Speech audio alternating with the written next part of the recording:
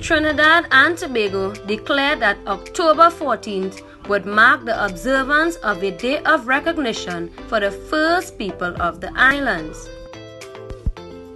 The Amerindians were made up of two tribes.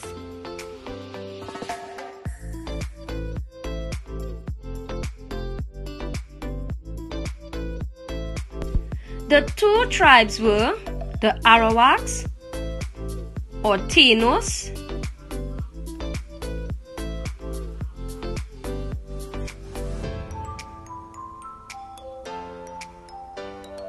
and the Caribs, also known as Kalinagos. The Amerindians came to Trinidad from South America many years ago.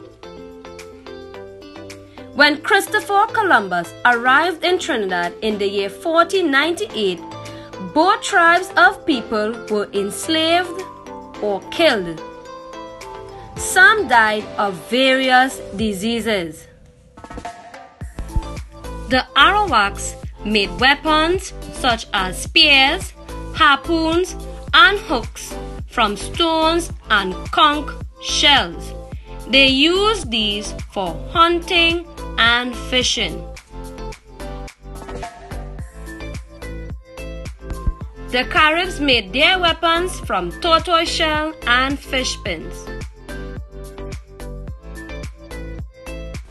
The Amerindians' homes were made of wood, leaves, branches, vines, and reeds.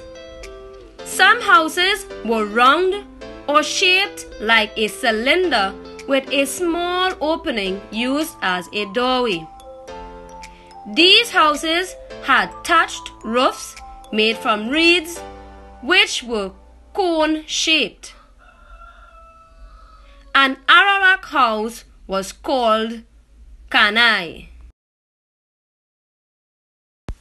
Indigenous people have existed in Trinidad for as long as 6,000 years before the arrival of Columbus, and numbered at least 40,000 at the time of Spanish settlement in 1592.